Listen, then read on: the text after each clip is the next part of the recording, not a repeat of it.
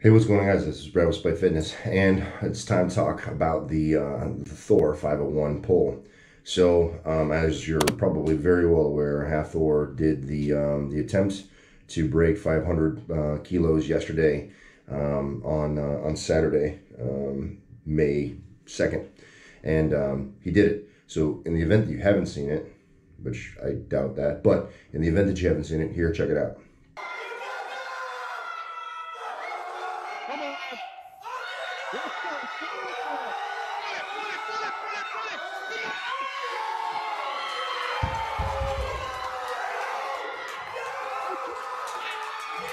Okay, so Hathor went and did it, which is great. I don't think that there was really anyone that thought that he couldn't do it.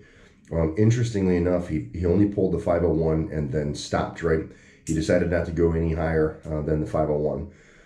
Initially, I had predicted that he would pull more than 501. Right, trying to put a little bit more of a distance on that record. In this case, he opted not to do it. In kind of reflecting on that, I thought about like why he might not want to do that, right? So like certainly him going for that 501 mark to break the 500 kilo deadlift record was a paid event for him, right? So Hathor stood to earn money by breaking 500 kilograms. So if he broke it by 1 kilogram or by 20 kilograms, he wasn't going to get any more money in this event, right? So whatever he was going to get paid, he was going to get paid as long as he exceeded 500 kilograms. And so, at least what I think, just by looking at it, I think the 501 wasn't quite as easy as he was hoping it would be. Now, don't get me wrong, I feel like it was a magnificent pull, and he did well. And it certainly, I think, looked better than Eddie Hall's 500 kilogram pull. And we'll circle back around to that here in a little bit. But I don't think it was as easy as he thought it was going to be. And then certainly, like I said, in terms of the opportunity to earn, this was the potential for a big payday for him. Now, I don't know what all was involved in terms of sponsorship money or whatever else purse that people might have been offering him. But Hathor certainly stood to earn, a hefty paycheck by cracking the 500 kilogram deadlift record. But like I said, there wasn't going to be any more money in it for him if he went, 505, 510, 520. I think he was going to earn whatever he was going to earn as long as he cracked the record, and that was it. So by conserving that and saving it for another opportunity at another time to go and try to pull it again and break it at a different point in time, he has at least set himself up for the opportunity for another payday. So if he maintains his strength levels where they're at right now and kind of the specificity for the deadlift, and decides at some point in time when everything reopens that, hey, I'm gonna break my own record and I'm gonna crack 520 kilograms or whatever it is that he ends up going for, he has the opportunity to earning more money. And so I think that aspect of it can't be ignored. The thing that I thought was really interesting about the deadlift wasn't so much that he did it, because I think everyone kind of expected him to. It was the comments after. So listen to the things that Hathor said in the wake of the event. How does it feel to be the first human in history to pull more than half a ton? It feels great, and not only did I pull, this incredible weight, but I also just feel great afterwards, I'm standing here, tall, feeling good, no injuries. And I'm healthy as well, so, I believe today I could have done more, but what's the point? Hathor, what is next for you? Wow, something new and big. Core Sports just offered me a 7-figure contract, which is the biggest contract of my life.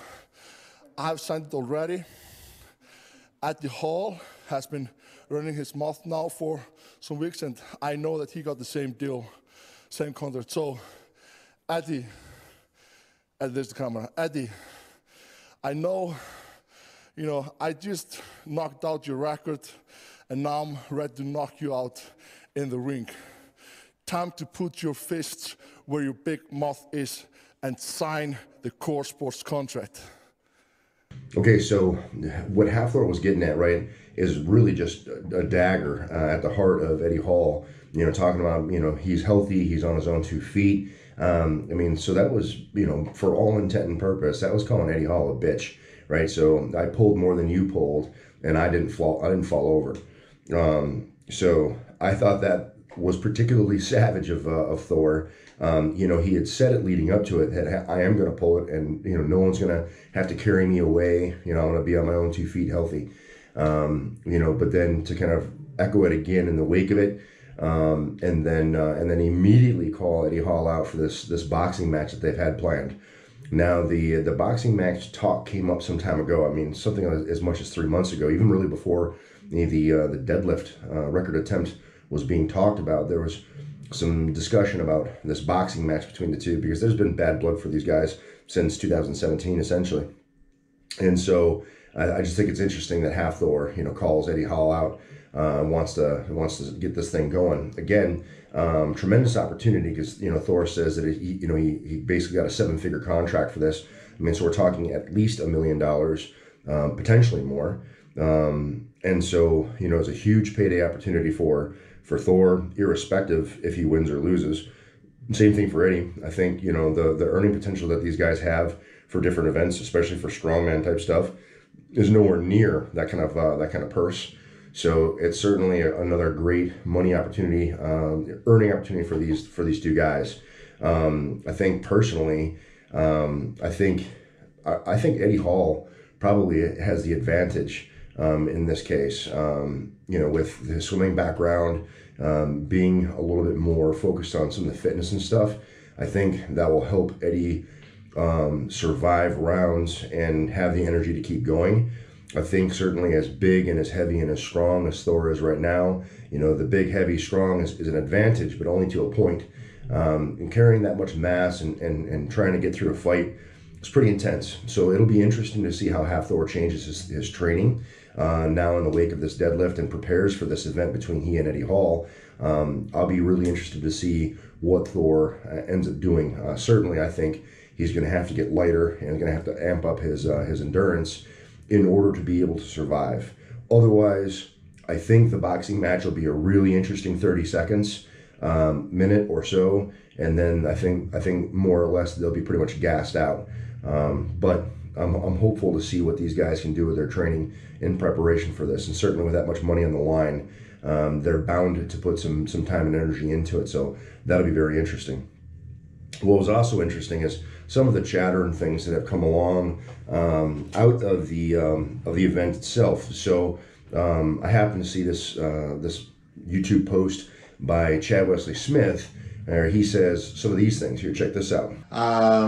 To compare it to Eddie Hall's 500, I think Eddie Hall did 500 better than Thor's 501 in terms of that discussion that they were having with Sebastian Oreb right before.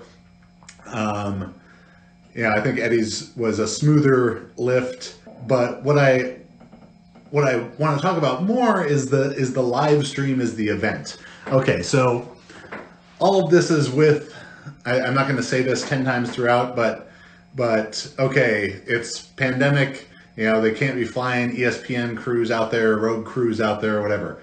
All that stuff aside, the live stream was so badly done and such a missed opportunity for strength sports. And that's why I'm so frustrated by what I just watched. So first off, when he's saying that he thought Eddie Hall's pull was better, his 500 pull was better than Thor's 501, I tacitly disagree.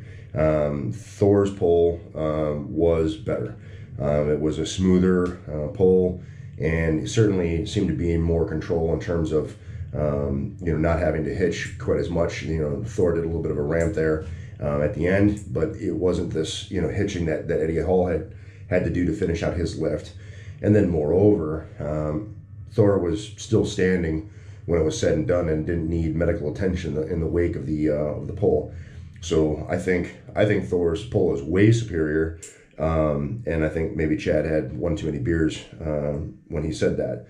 Now, also, he talked about the missed opportunity of the live stream and how it was handled.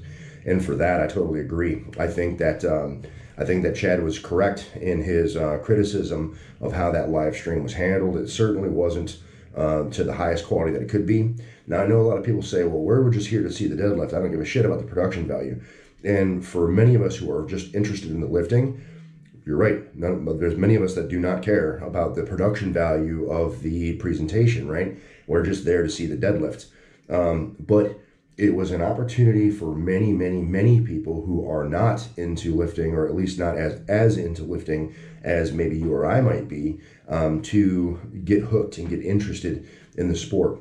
So I really do feel like the people that were involved, not just Thor, because Thor probably had nothing to do with the production of the live stream and whatever else, or at least very little to do with it.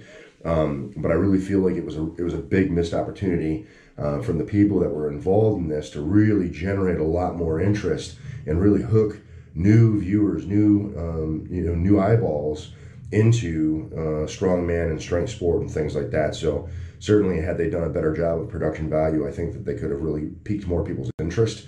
Whereas the live stream in and of itself was not that interesting, aside from the actual lifting. Really big missed opportunity there. And so for that, I do agree with Chad Smith on that one. I also want to talk about Eddie Hall, right? So Eddie Hall has come back and responded to Thor's, comments, and had a IGTV post. So you can check out some of the things that Eddie says. Well, what can I say? Well done to Half Orber Johnson today for lifting 501 kilos in his home gym. Genuinely, that's got my respect. From me to you four, big well done. I know what it takes. I still stand by what I say, whereas I think this should be done in a proper competition. Get rid of all that negativity. Prove everybody wrong.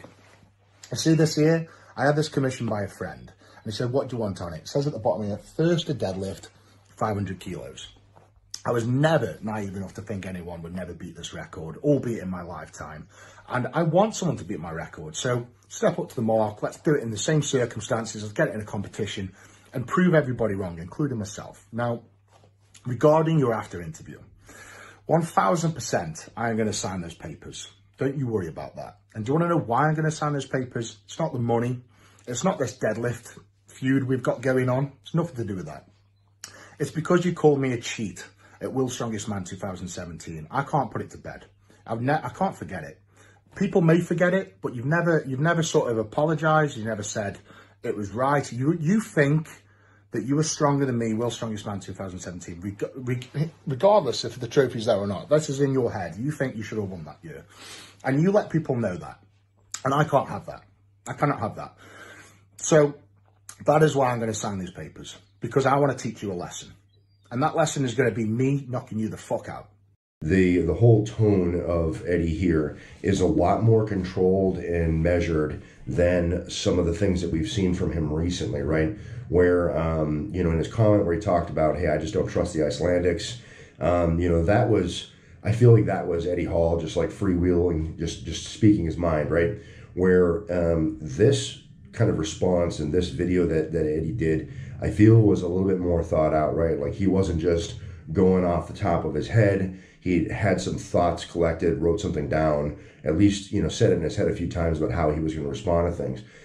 Because it was certainly a much more professional and controlled response from Eddie than we've seen him do recently. And so for that, I actually give him a great deal of respect from what I've seen recently. And this is just my own opinion. Eddie Hall tends to just kind of pop off and just speak. And he reminds me not too dissimilar from like the old school carnival like criers, step right up, the most amazing spectacle you've ever seen. And they sell whatever the thing is as being just so much bigger than life. And so now what I've seen from Eddie is the way that he speaks about himself and the things that he's done.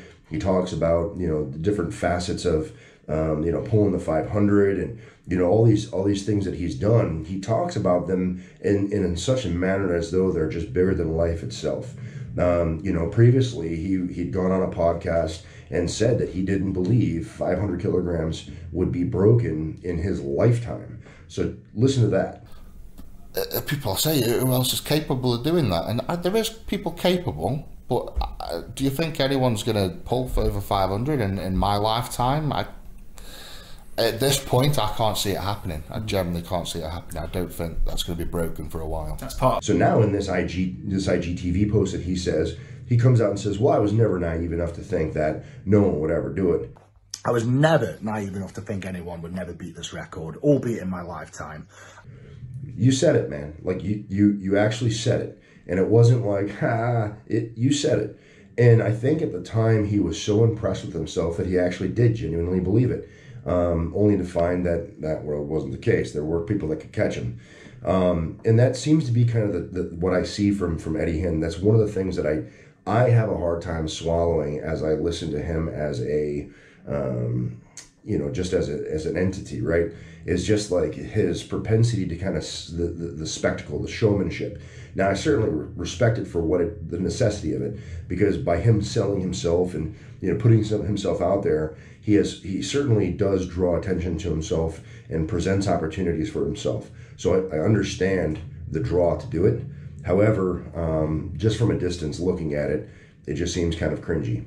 However, circle back around. In this instance of Eddie Hall speaking, I had way more respect for what he said and how he said it. I think that him taking some time to think things through before he says them definitely helps the message that he's delivering be a little bit more palatable, at least for me. I don't know how you guys feel about it. But talked about he's going to sign the contract and he's going to get in the ring with Thor, and certainly this thing will end up going down some point in time. More than likely, it'll be a little while out. Not only just for the pandemic, settling down and whatever else, but there's also going to be certainly a train-up period where they're gonna be doing some specific training and getting ready for it, and the companies and people that are going to be involved are going to want to pump up attention for it and make it a thing. So certainly there's going to be a lot of time between now and the actual match before things pop off, but it will be interesting to see what happens when those two step in the ring.